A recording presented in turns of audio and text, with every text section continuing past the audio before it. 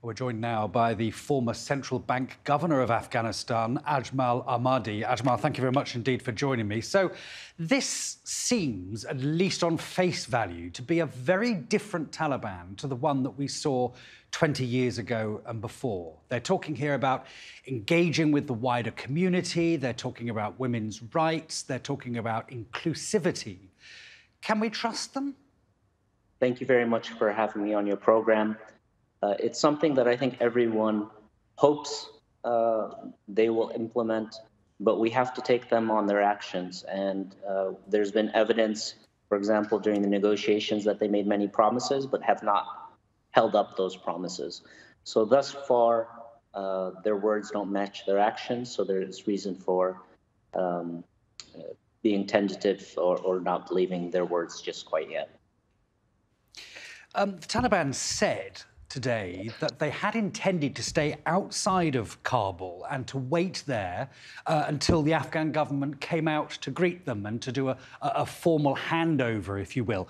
But instead, President Ghani fled the country, is currently who knows where. Why do you think the Taliban couldn't successfully do business with the government? It began with a negotiated agreement between the U.S. and the Taliban, which excluded the Afghan government from the process. From that stage forward, then, they had no interest or reason to engage with the Afghan government.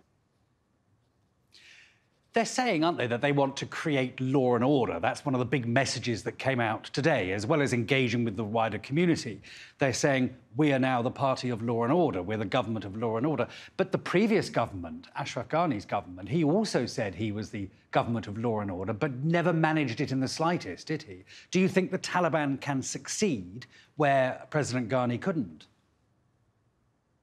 I think there was conflict, and in that stage, I think it's unfair to say that he wasn't able to. There was an environment in which conflict ensued.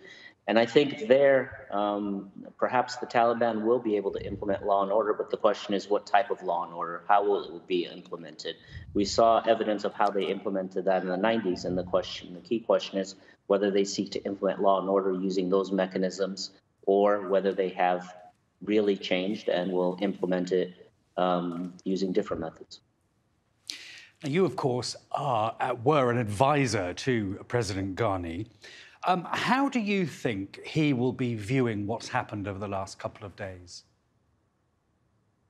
I think the speed at which this transition happened has shocked everyone, whether you're outside of the country or whether you're inside or even part of the government. Just 4 days ago, major cities were still under the control of the government.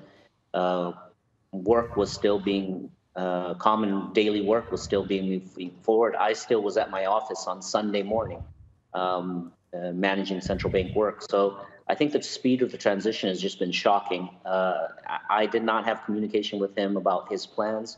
I was disappointed at the way that the departure was held. I was at the airport when I found out that the president had already left. So in that way, I think it was disappointing.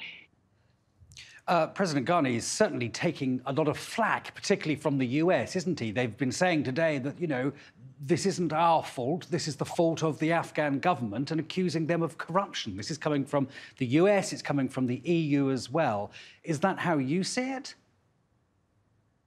I would frame it as medium-term issues, structural issues, and the immediate fallout.